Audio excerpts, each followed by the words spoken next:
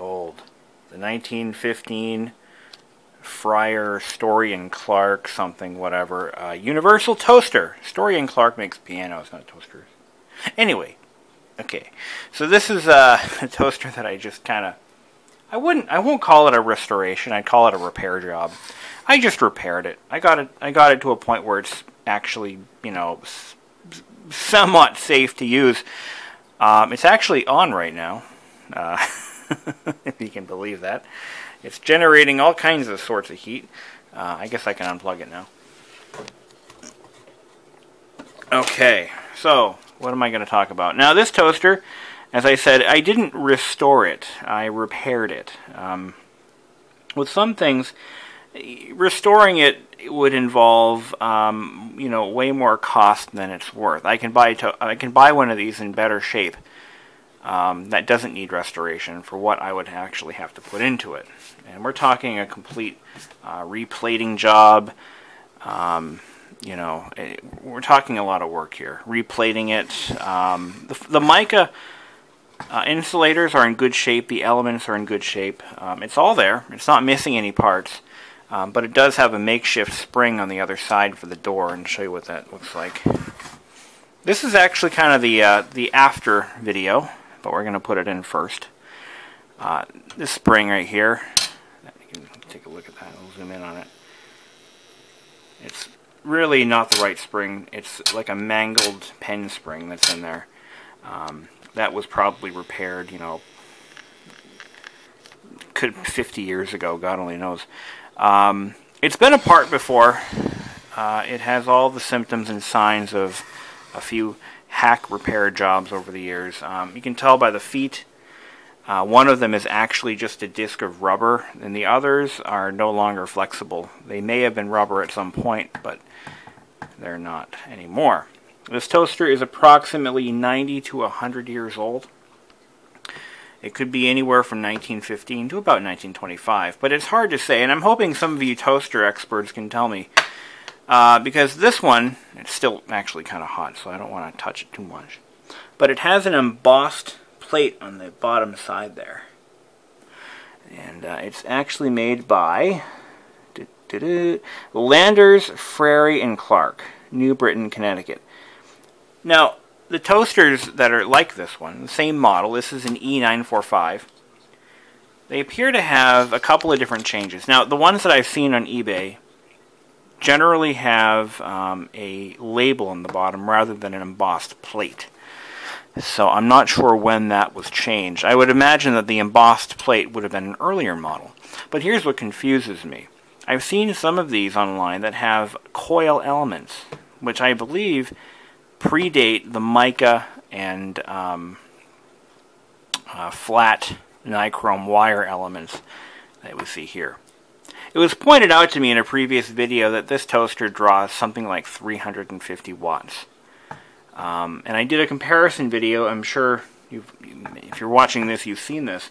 I did a video called The Great Toaster Race, where I compared this 300 some odd watt toaster to a modern day 2-slice 900 watt toaster, and this one actually beat the pants off of that other toaster.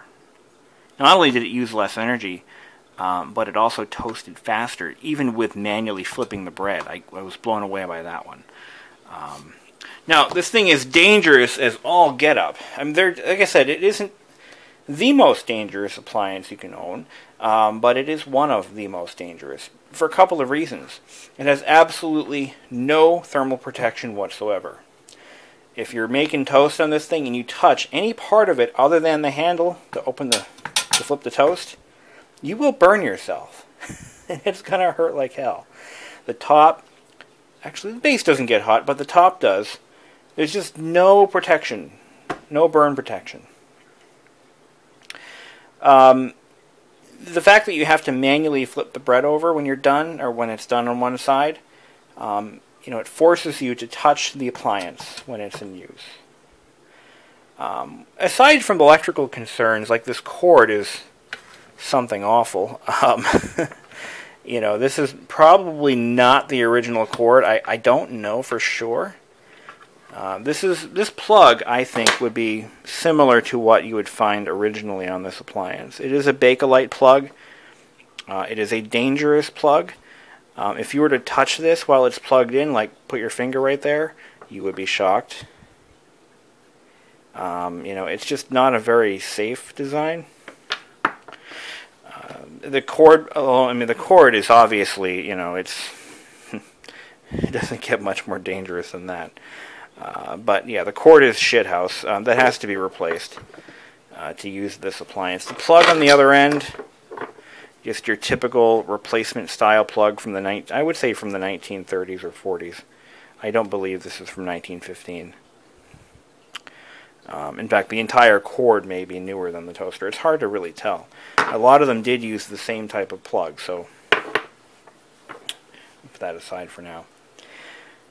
What else can I tell you about it? I found a couple of advertisements for this toaster in old publications and magazines, and that's how I determined the age from 1915 to about 1925.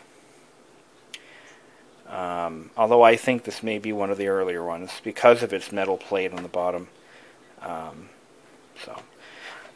Now here's what really interests me. It was originally plated. I mean, it still got the original plating, but it was plated in either nickel or silver. That was what the two options were for this model: nickel or silver. Chrome. It looks more like chrome to me because nickel, I believe, has more of a satin finish to it. But this had a bright finish until I ruined it. Let's talk about that. Later in this video, you're going to see where I attempted to polish the chrome using steel wool and metal polish, which I have used before. And it actually has come recommended on a couple of different sites and a couple of different people I've spoken to over the years that actually would polish chrome with, you know, quadruple zero steel wool, which is very fine, and metal polish. Now, or WD-40. People use it on their motorcycles. I know people that do this.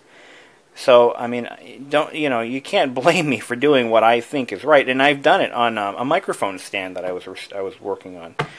It worked beautiful. I've done it to toasters, worked great. I do it to this, not so great. So I'm wondering if maybe this was in fact plated in nickel and not chrome, because I believe chrome is a little bit harder than nickel. Harder wearing, anyway. Either way, what's done is done. At least it was on this toaster and not one that was in better condition. As you can see, the plating is completely worn off the top. I didn't polish the top. This actually came like this. And I just made the base match it, I guess. I gave it more of a satin appearance. I feel like an ass for doing that, but you know what? This is how we learn. In the future, I'll still use metal polish, but I won't use steel wool. I'll find something softer. I thought steel wool was one of the softest, but not enough. The plating is ruined on the doors. It was like that when I got it. It's burned off on the inside of the doors, more than likely from being left plugged in for a long period of time. It does show signs of actually catching fire. If you look way up in there, there's a lot of what appears to be heat damage, and more than likely from a bread fire. It was very ashy. When I took this top cover off, that it was like rusting, and it was gross. So I replaced the vertical stakes that hold the bread in place or keep the bread away from the elements. Originally, or when I got it, it was missing 2, so it only had 8 stakes in it.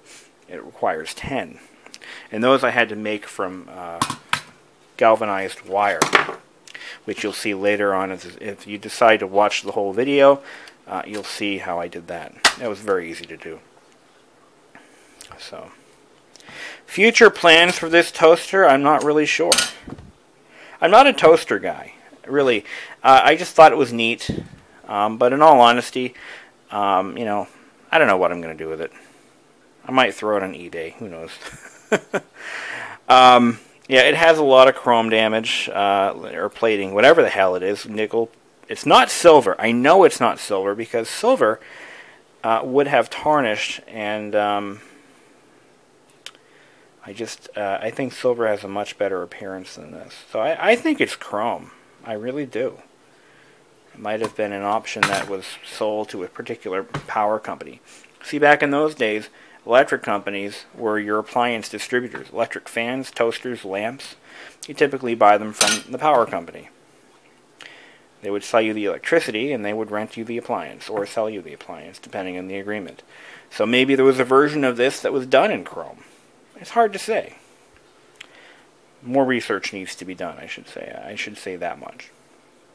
It's a cool little toaster. It does work. It's dangerous as all hell, but it is neat. I like how the handles are still intact. They're not broken. I kind of expected that to have happened, but it didn't. And now that it's cooled down a little, yeah, it's cooled down enough so I can handle it. Take a look at the bottom side here. And there's the data plate. It was pointed out to me in a previous video that this toaster is somewhere around 350 watts. I may have said that already, but I don't know. Patent February 6, 1986. Yeah, so who knows?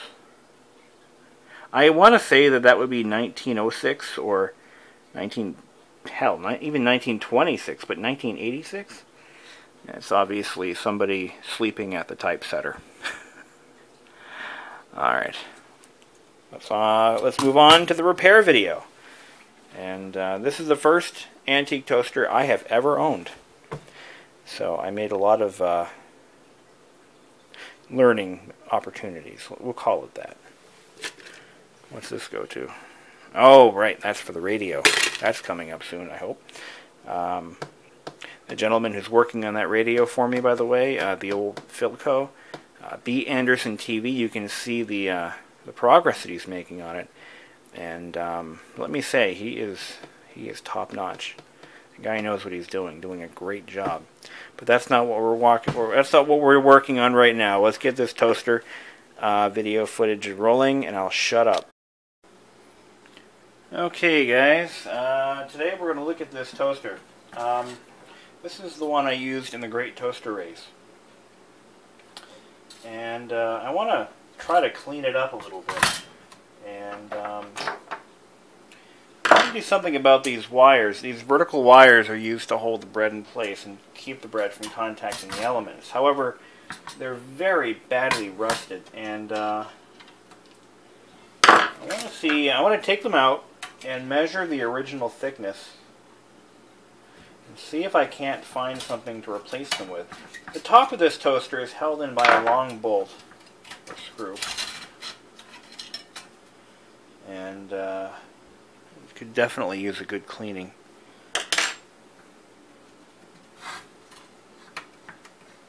The rest of the toaster is assembled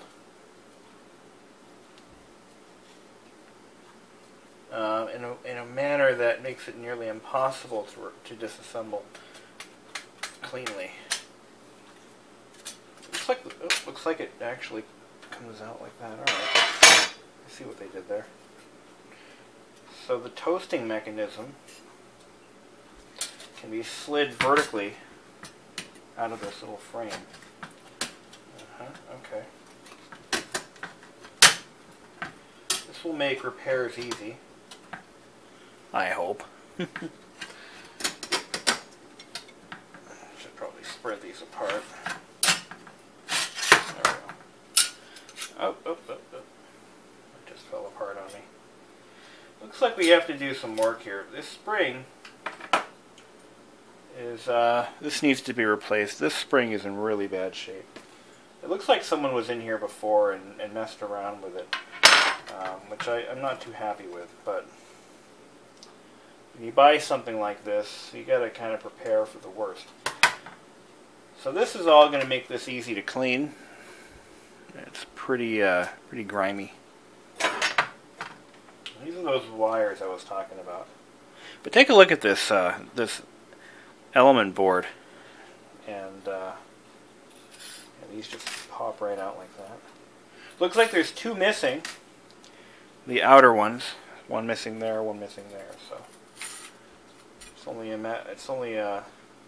yeah. Look at that. This one's rusted almost all the way through. Someone's ooh, that one broke. This toaster has seen a lot of use. Oh my God, look at this one. There's like nothing left to it. These are clearly bad. So here's what I'm going to do. I'm going to try to find some stainless steel wire or a couple of bicycle spokes. But first we have to take a good unrusty end and measure it for thickness. So I'm going to have to pick up my, to grab my, whatchamajigger, my micrometer. This has ribbon elements, and I think that is indicative of a later model. I think the very earliest ones featured elements that were made of a heavier, thicker gauge nichrome wire, but I don't know for sure. So we have our work cut out for us on this one. It's going to need a little bit of work. These elements, by the way, can be rewound. So if this toaster had burned out, it wouldn't take much to buy a spool of nichrome wire and rewind the element boards to make it functional again. In fact, that may have already been done on this particular toaster. You can even remake these boards fairly easily. No, not really easily, but it is doable. So, yeah, there's that. So what we're going to do is we're going to start off. I'm going to get a thickness measurement on these. These are in really bad shape, but we're going to get a thickness measurement on those. I got to grab my my digital micrometer or vernier. Okay. And what I'm doing now is I'm making new stakes, and these are what hold the bread away from the elements. And as we covered earlier, the original stakes were completely rotted away. They're falling apart. This one broke in half, just getting it out of the toaster. The rust is so bad. Now I've determined that this is more than likely either plated steel, either galvanized or some other metal plating. And we're missing 2 of them. There should be 10, and there's actually 8. And I got the original measurements. They're approximately 4.5 inches tall by 1/2 inch wide on the outside. And I went and I bought some wire. This is galvanized steel 18 gauge wire. They should be. I should have used like a 14 gauge. This is the originals were 60 thousandths. This is somewhere around probably 30 thousandths thick. So anyway, or do I have that backwards? It doesn't matter. It's a little thinner, not as stiff as the original wire, but I didn't want to go crazy trying to make. I mean, I'm not gonna,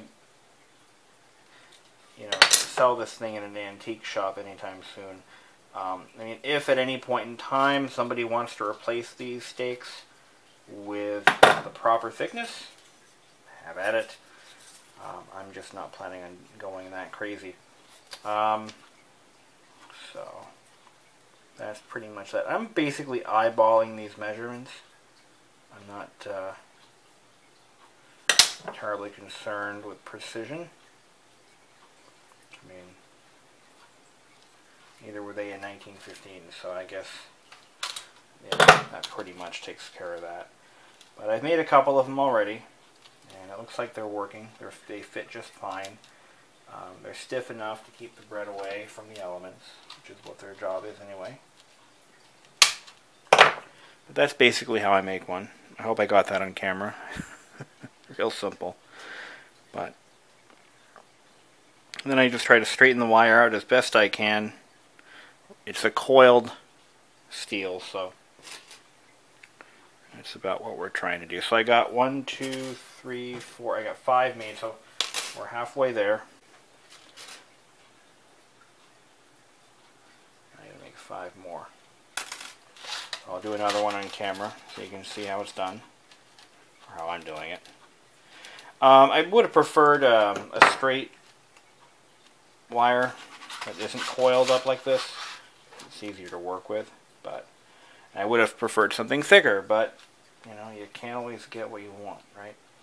I was actually going to use stainless steel bicycle spokes, but I think they would be too thick.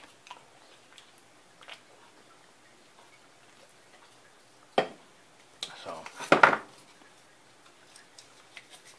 again, I just measure out 4.5 inches, pinch it with my finger, or mark it with my fingernail, grab my Leatherman tool, and bend it right at that mark. And I go back to the wire with a ruler, measure out 1/2 inch. The original ones would have been made more than likely on a press. It would have had the shape on a die, and they would have just pressed the wire, like, you know, cut some, stamp some all at the same time. They actually did have that kind of technology in 1915. This one came out a bit wide. Into the reject pile it goes.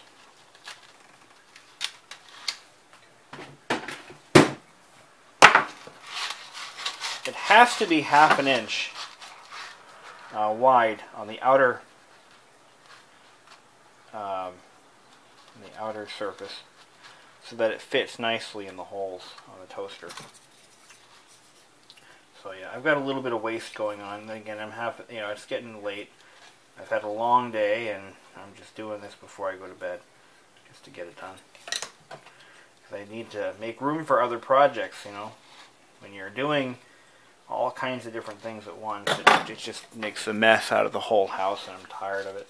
So, you know, it's just the way it goes. But so we're gonna fold it right there. Let me just double check that. Yeah. Right, that's where I want my fold.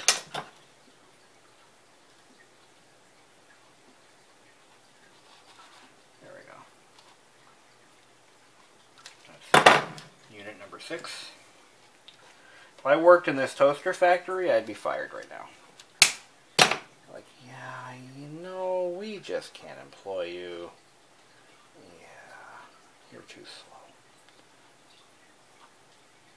Yeah, those measurements just aren't right. How'd we do? Perfect. Perfect. That'll do the job. 6. 7. Oh wait, that one back there? Oh, that's one of my old rejects. Yeah.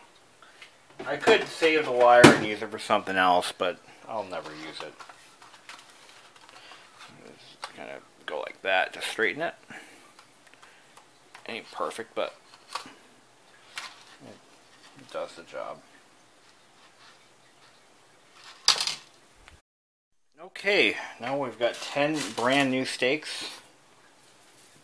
And we're going to slide them into the toaster frame.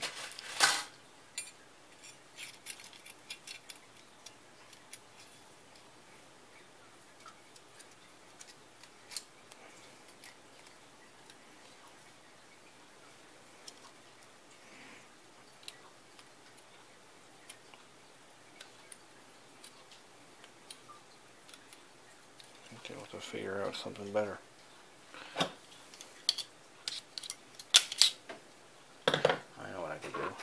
Screwdriver here and just fold them in.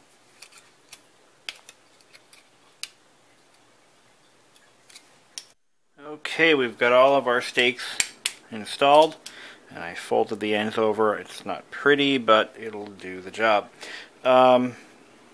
Okay, we now need to put in the drop side, and I just remembered one of the springs is damaged, one of these doors. So that could be a bit of a showstopper for us. Alright, I got the doors back in. Now, here's what I ended up doing. I figured out how the springs are supposed to go, and it turns out I was pretty much right anyway. This is the original spring. Unfortunately, the original spring on the other side must have broken years ago and was replaced with something a little less trustworthy, but it does the job. I'm not happy with it, but hey, it's a toaster. Who gives a shit? Anyway, alright,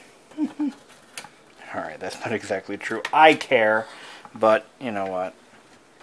I'll have to I'll have to try to find a spring that'll be more suitable for the job. I may have to customize an existing one. I actually I went to toastersprings.com. Unfortunately, the site doesn't exist, so there goes that theory. But now we're going to slide in the bolt that holds the whole shoot and match together, and apparently that one's a little difficult to guide through, isn't it? So, really now? See if I can look in there and see where the other end of this screw is. Now, let's see here. Thread it in. Not with that screwdriver.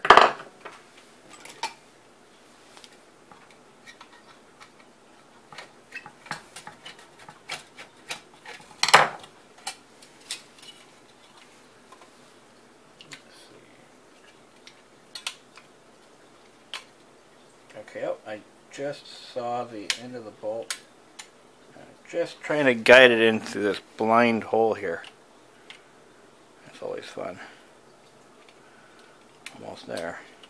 Almost. Oh, I lost it. Come on now. Come on. Almost there. Really now?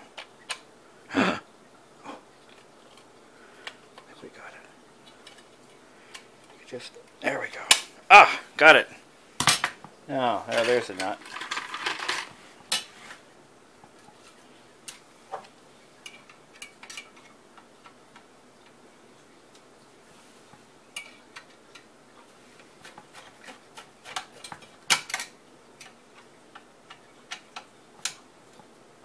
Okay. All done. Well, you know what? If nothing else, we didn't really do the finish any justice, but we did fix all the rusted slats or stakes, and it still makes toast. So I don't have any bread, so I can't try it out, but I can heat it up, and that's what we'll do. What the hell? Let's do it. So, as always, I'm going to plug in the toaster first for safety. See what she does. I want to burn off any ooh, that sounds wonderful. I want to burn off any oils that might be on those galvanized rods. As it heats up, the mica sheets actually are crackling, which is pretty typical of antique toasters, so it's nothing I'm alarmed about. So, throw the old stakes away. This thing is generating heat like a pro. Thanks for watching.